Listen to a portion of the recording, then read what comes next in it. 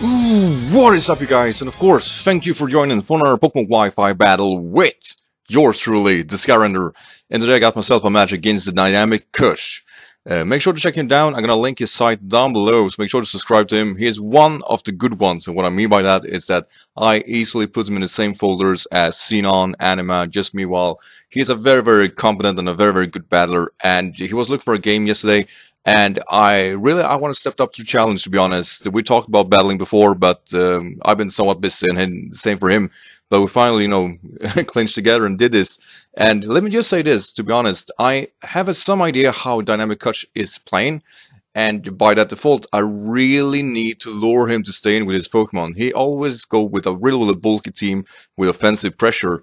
And with that in mind, I really need to be more defensively, to be honest, and just force him to attack me thinking that he's going to take me out and then retaliate. So that is my main strategy, because really, if you're looking at his team, it's very, very much based on walling each other out, which is my team, of course, too. So I just have to do it better. That's really the only way for me to win, and it's going to come to show that it is not that simple.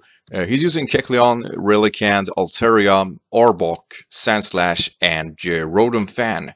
I've not gone up against too many Rotom fans, but I did expect him to leave with Sandslash to get up to Stealth Rocks. I myself was using Rhydon instead of Dustox this time, because I really needed some defensive bulk. And at the start I will actually start off with Pangoro, because I really need to get that that parting shot going. Plus, I'm Scarf, so I can outspeed probably everything on his team besides the Kecleon, which can go for Sucker Punch best.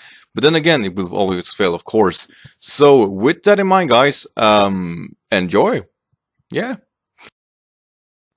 So, like I said there, I really thought I could outspeed him with Pangoro, but he will actually start off with Rotom Fan. And, well, I was thinking it couldn't be Scarf too, right? Right? I'm an idiot saying into this. Of course, it is a Scarf. And it almost takes me out, and I would never forgive myself with done just that. So my Pangoro is pretty much useless. It's dead fodder as far as I care. So I'm gonna bring Ceratool here, which is my special defensive bulk, and just go for superpower. He scores a crit here, and that is, it's not unfortunate, it's frustrating, sure, but at least I get an honest chance to build up, which is what I really want to do. So I'm gonna go for another superpower, and I know with that crit that Air Slash probably don't do too much really. So Superpower, of course, won't do anything against Altaria. Very, very good choice. But he did not expect me to pack a Rock Slide here, and I will take that Dragon Pulse fairly well. I mean, that actually sincerely hurt. It really felt like that. But Rock Slide will definitely obliterate this one. So yeah, that is Altaria out of the way, and I really love him to stay. So this thing is coming back in, and I'm like a freaking crit Piñata at this point. He crits me yet again, which means that I'm actually in no position to take him out, so I'm just gonna fodder off Malamar, and it's really unfortunate, but that's the game. That's really the game. So I'm gonna bring in Rhydon here, because I know he's locked in, of course. So I'm gonna put up my rocks, to be honest. And Knuckles, the Sandslash is coming in, and I really was feeling he's gonna go for a knockoff before going for Nutquake, so I actually went for Dragon Tail to just hit him out. I miss.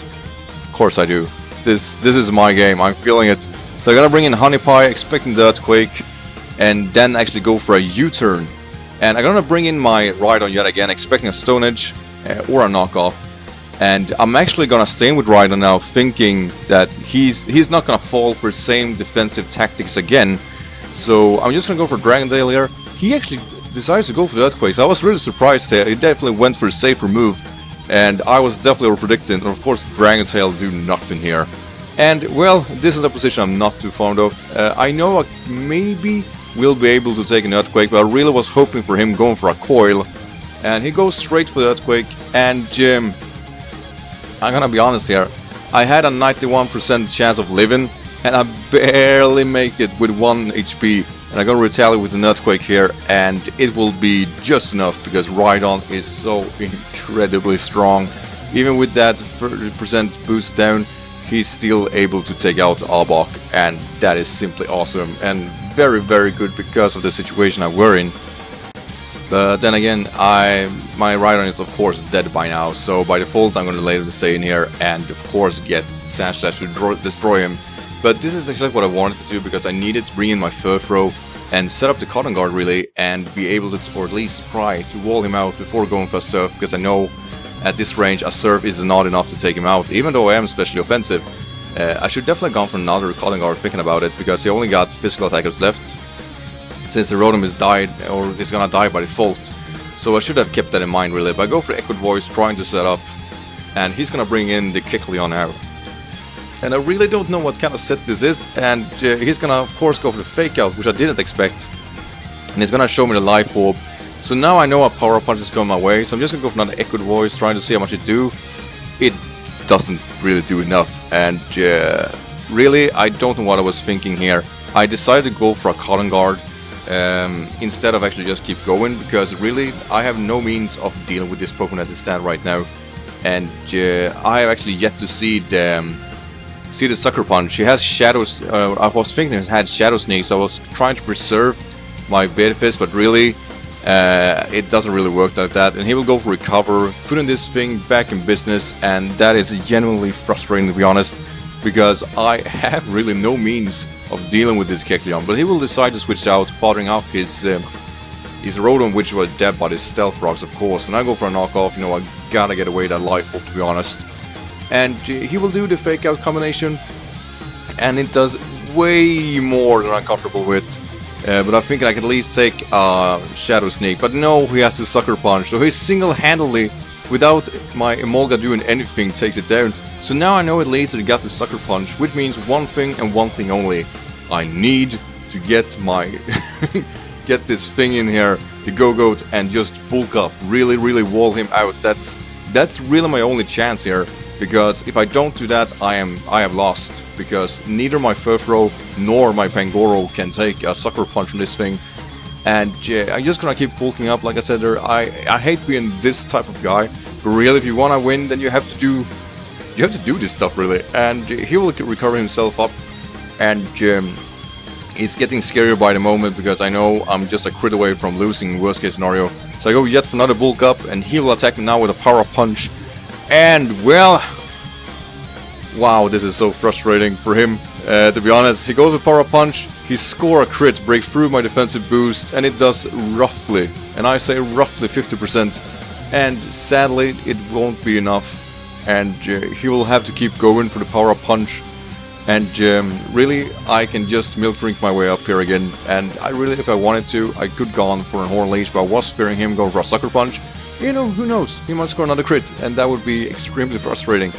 So anyway, I will attack him now, feeling that I have bulked myself up a little too much. And yeah, that's that Kecleon away. I mean, that set with Kecleon, wow, what a combination. It really came to show how smart and dynamic KUSH really is. And this Head Smash will roughly do 50% too, and his Scarf too. Had it been a crit there, he will destroyed me. I have nothing to outspeed this thing either. So it really, if it is a 3-0, it still came down to just only if my Go-Goat could deal with his last Pokemon or not. Because like I said there, both Furfrou and Pangoro would not have been able to outspeed Relicanth, nor taking a Sucker Punch from Kecleon. So really, Dynamic KUSH, thank you for this battle. It was a really close one. I enjoyed it a lot, and it definitely came to show what a great type of battler you are. So yeah, thank you everybody for watching. Make sure to check out Dynamic KUSH. Like I said there, this game was much closer than it looked like. Like I said there, I would have not been able to take on anything on his team with the one that I got left. So Go-Goat really pulled through, but yeah, it was a lot closer than it really looked like. So other than that, guys, thank you as all for watching. Don't forget to leave a like if you're new to my channel. Don't forget to subscribe. And remember, the sky is the limit. Have a good day, right? Take care. Bye.